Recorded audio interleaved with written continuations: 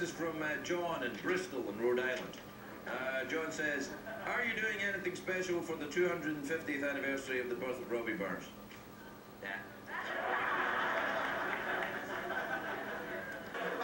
Most people on Burns night, they just eat haggis. If you don't know what haggis is if you imagine a hot pocket filled with sheep guts. And one of the poems they read aloud on Burns night is Ode to a Haggis, about how great haggis is, which tells you how drunk everybody is when they're... The poem is Robert Burns' poem. It goes, fair fire on his sonsy face, great chieftain of the pudding race, aboon them all, ye tak your place, paint striper them. And I know what you're thinking, what the hell does that mean? And here's what I have to tell you, I have no idea.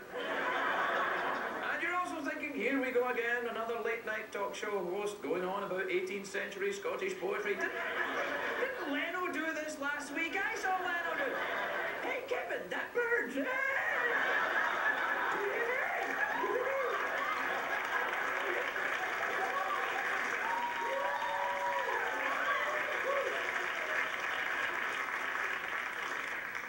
What Robert Burns understood, which all men should understand, poetry is a great way to get a woman into bed. It is.